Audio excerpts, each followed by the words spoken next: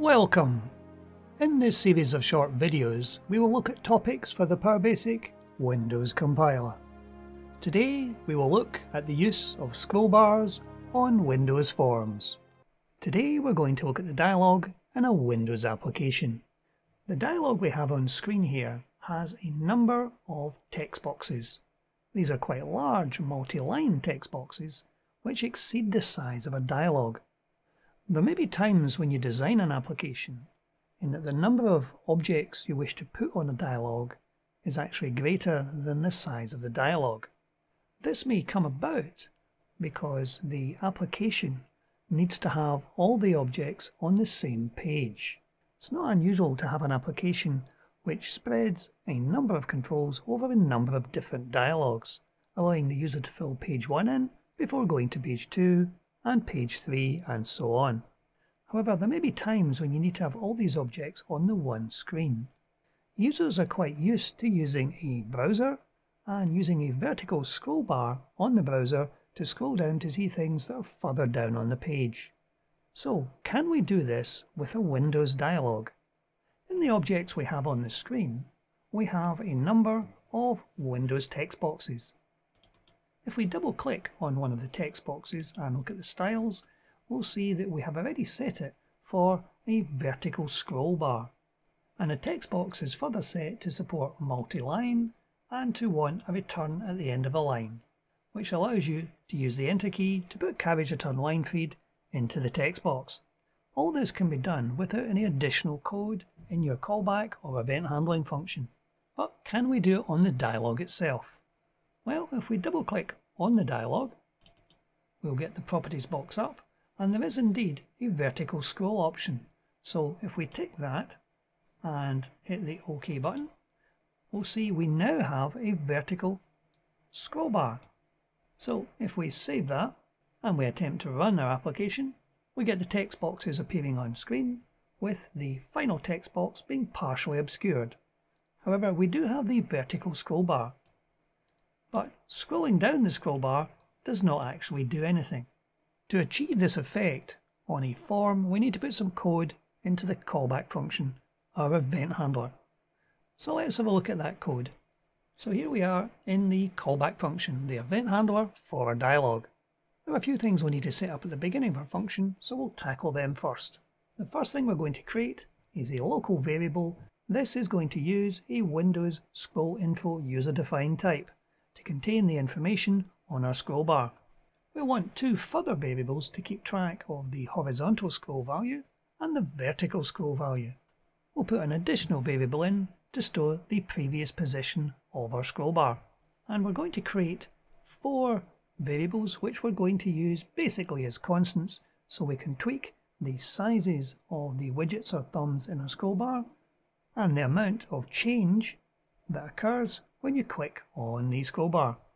So here we're going to document what each of these constants is going to do.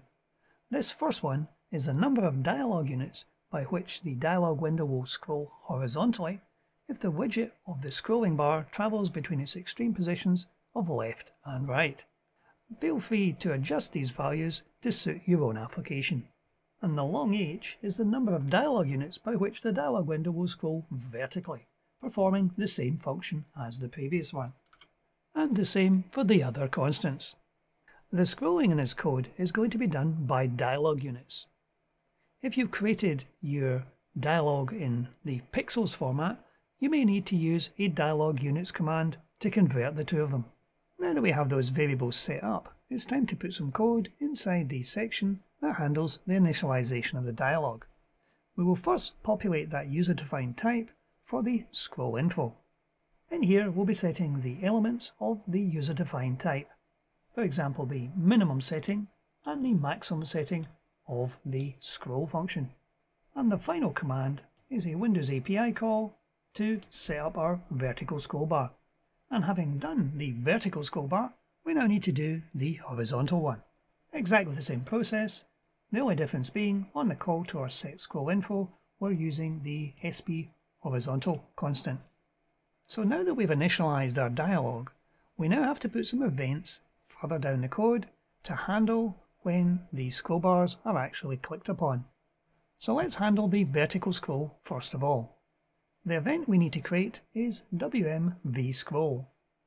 This captures a call from the vertical scroll bar, and as before we're going to be using this user-defined type that keeps track of the information from our scroll bar. We can quite happily populate that using another API call, getScrollInfo. It takes 3 parameters, the dialog handle, the constant to say it's the vertical scroll bar we're looking for, and the name of the user-defined type into which to populate the information. And at that point we will store the position in our oldPosition variable. Having captured that, we now need to determine what exactly is the user actually did. Did they scroll up? Did they scroll down? Did they scroll up by a large amount, by moving the thumb or widget, or did they use the arrows up and down? So we'll use a case statement here to pull out this information. The case statement is based on cb_wparam. So we're using these constants to determine which direction and what type of scroll was actually carried out. Was it a single line going up, or was it an entire page? Or was the user actually moving the thumb or widget up or down? So we're determining the new position by taking the existing position and either subtracting the vertical movement or subtracting the step we've already set up. This allows us to set the new value of the scroll bar. Since our scroll bar has maximum and minimum values, we don't want the user to scroll indefinitely. So we'll set the position to be fixed, either maximum or minimum. This will stop the user scrolling too far. Now, having determined where the user has actually moved the scroll bar to, we now have to update the scroll bar and scroll the entire client area to an area that would reflect what the user has actually requested. Another Windows API call to set the scroll info. This will set the vertical scroll bar into its new position. And now we're going to scroll the dialog itself. And we're going to be using yet another Windows API call, scrollWindow. So now that we have this code in place for the vertical scroll bar, let's try it out. Here we have a dialog with the 5 text boxes and our vertical scroll bar. If we click somewhere in the vertical scroll bar, we'll see that the dialog itself is now scrolling up the screen. And it has a maximum beyond which it will not go. So we can scroll either just by grabbing the widget or thumb and moving up or down. We can click in the scroll bar area itself, or we can use the arrow to make a small change either up or down. So we've now achieved the ability to scroll up and down.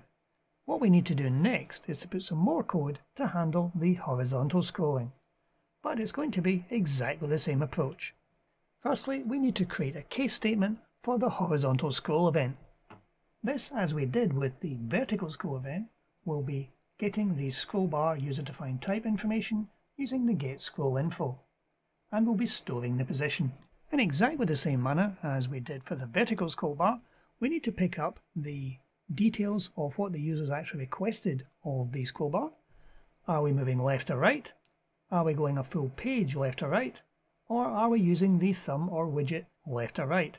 So as before, we're setting the new value in our user-defined type based on our constants, either removing or adding them to the value that's already there. And just as we did before, we need to limit the amount the user can either scroll left or right by, to ensure that they don't scroll everything so far to the left or right that they cannot see the controls anymore. And the final action is to set the scroll info that has been amended and to scroll the dialog itself. So we try running our code now. Our dialog appears. Our vertical scroll bar is still operational to scroll the data up and down on the screen. And the horizontal scroll bar also is operational, allowing us seamlessly and without additional code to scroll all the objects on the screen left or right. This will allow you to create a dialog which is bigger than the available area on screen. It is indeed quite possible that you may have to cope with users who have very small screens, for example on ultra-portable laptops. And if your dialog launch is maximized, it will fit itself to the screen. But with this code in place, even if the objects on your dialog exceed the size of the available dialog on screen, the user will still be able to access them by using the scroll bars. Hopefully you'll find this code useful in your applications, but That's it for today. Thank you for watching.